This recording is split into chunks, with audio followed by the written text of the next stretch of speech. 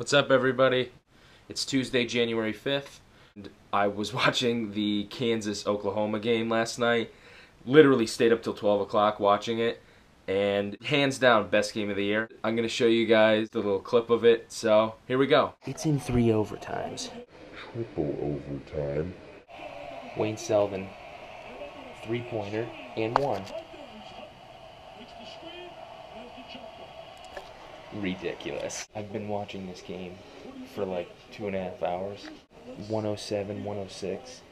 Kansas. Frank Mason just stole the ball. Alright guys, so that was just a little taste of it.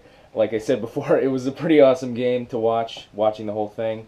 And I thought it was going to end after one, but it just kept going. You guys probably have no idea who the hell I was talking about. He was that dude, player of the game right there. Wayne Selden. He's my age. He's a beast. Definitely NBA bound next year.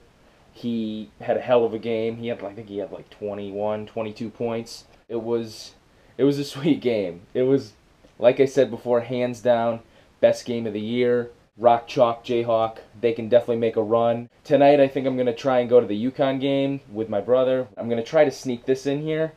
If I can, then you will get some UConn footage.